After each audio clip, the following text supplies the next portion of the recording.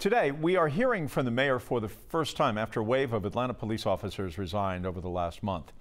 It amounts to nearly 30 officers in all that are gone. The police union blaming extremely low morale within the APD. Joe Hankey spoke to the mayor about what the city is doing to address the concerns. Mayor Keisha Lance Bottoms says 28 APD officers resigning last month is higher than the usual rate, but she believes morale within APD is starting to stabilize. This is a tough time for public safety across the country. Atlanta's not alone. As Atlanta's mayor since 2018, Mayor Keisha Lance Bottoms says she has worked to address the concerns of officers.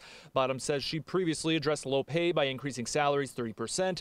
Lately, low morale became problem number one. What I've been told is that morale is stabilizing within APD. But again, this is something that we are seeing across the country. In August, 28 APD officers resigned, 11 retired, and 3 recruits were dismissed. In 2019, less than 6 officers resigned per month.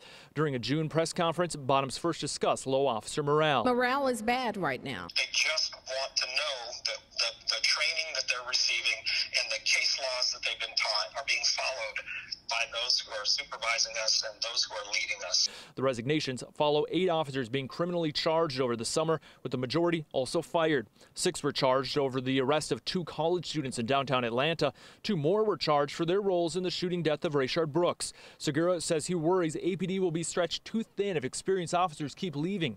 A reason the mayor says she wanted now interim Chief Rodney Bryant leading APD after Chief Erica Shields resigned in June. Chief Bryant has 30 years plus experience in APD.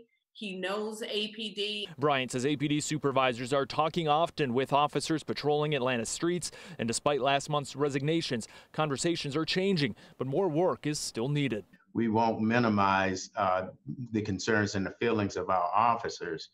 There are still some concerns.